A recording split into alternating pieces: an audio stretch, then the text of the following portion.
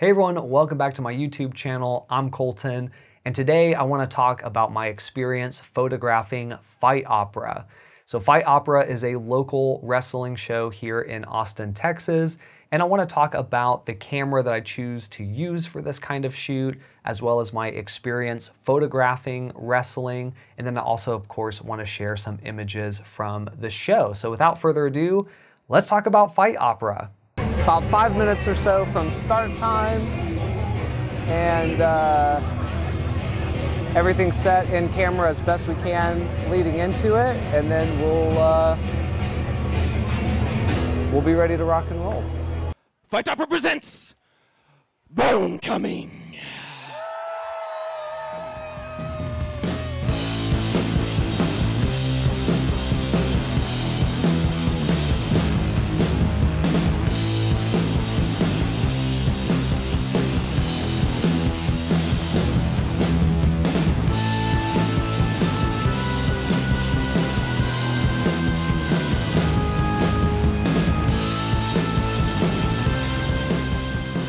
So photographing live wrestling is really the same in terms of the kind of gear that you might use as photographing most other live performances, at least in my experience.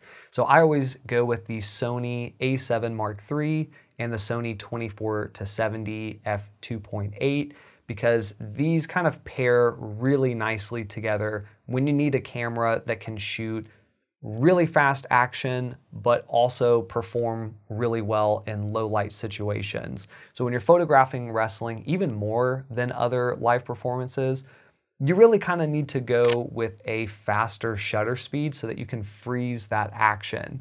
But at the same time, the lighting condition isn't the best. It's not the brightest lights you've ever seen. So you need to go with a higher ISO to facilitate that faster shutter speed. And I always find that the Sony a7 Mark III performs really, really well in low light. I can push that ISO up pretty high and feel very confident that I'll get clean images afterwards. And that allows me to use the faster shutter speed so that I can freeze that action. And also to that benefit, shooting at f2.8 across the zoom range is also really nice because it'll let more light in so that I don't have to go as high as I might using a different type of lens in terms of ISO. But also another benefit to the Sony a7 is that it has pretty fast focusing. So the fact that I'm using a 2.8 as far as the aperture means that my focusing zone is going to be a lot smaller, so I can't really afford to miss focus. So I need a camera that can quickly focus on the subject, especially considering that these subjects are moving all over the ring really, really fast. I need to be able to lock quick and fire that shot. And I've always found that the Sony a7 Mark III really fast autofocus and really accurate autofocus. So that's always a benefit as well. Quick jump. Oh! Launching powerbomb into reversal! Oh my God. Dogmaster, it's a Hurricane Rana from Nosferatu Chains! And Dogmaster is beside himself and beside the ring. That was insane. Oh! God, A splash outside from Nosferatu Chains. right on top of Dogmaster. And then of course, because a live wrestling show could easily be 4 hours, if not maybe even longer, you really want something that's gonna have a battery that can keep up, especially because for wrestling, you may be using burst mode on certain performances where you know people are gonna be moving really quickly or doing a throw or whatever, then you want to be able to capture that perfect moment. So this camera does really well. In each performance that I've shot, this is the third time I've shot for Fight Opera, I've never gone through an entire battery for that one, 4-hour performance. So the battery performance is really, really good on this camera. And another benefit is it's not very expensive. This camera is like 5 years old now. I bought it, I probably paid $2,000 when it came out way back in the day. But now if I needed to pick up another one, I could probably find one used for like $1,000. And that's not too bad a price for what you're getting. Certainly for me, I find that it does everything I need, meets all of my needs. And so it's just a really solid camera.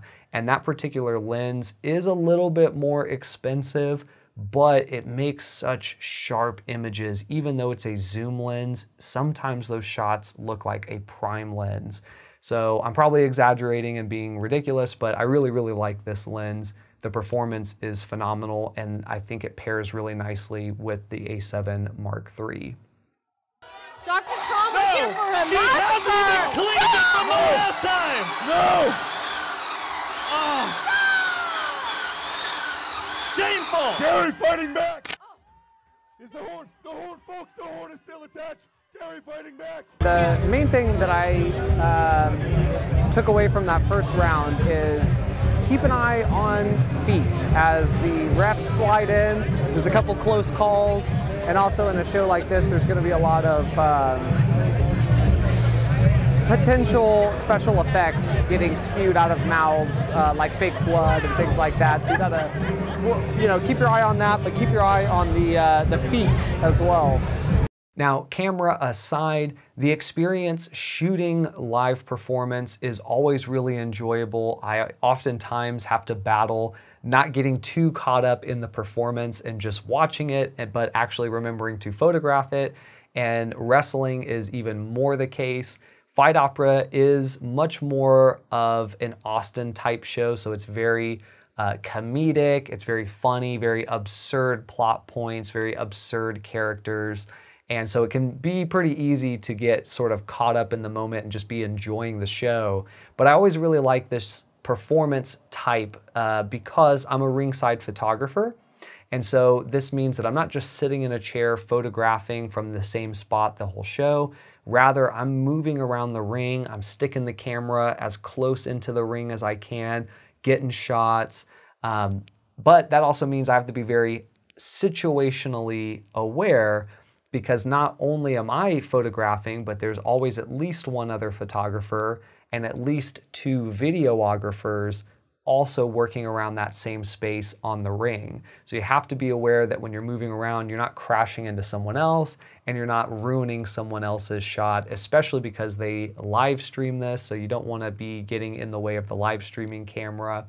But also, even more importantly, the performers in relation to you. When you're sticking your camera into the ring and photographing, you have to be at any point ready to pull that camera right back out, because the performers are throwing each other around, they're running around, and then also the referees are sliding in when they do the count. And so you will run into situations where you have some close calls where you're pulling that camera out just in the nick of time before someone's shoe comes right to where your camera just was.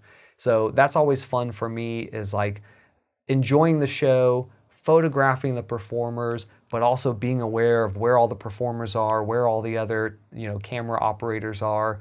And it's just like ADHD on overload. You're just firing on all pistons when you shoot that kind of show. And that's really enjoyable.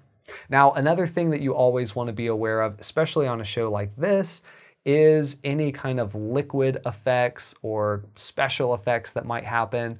This show in particular had like 3 or 4 different instances where liquid got used as a prop to be poured onto someone or thrown at someone.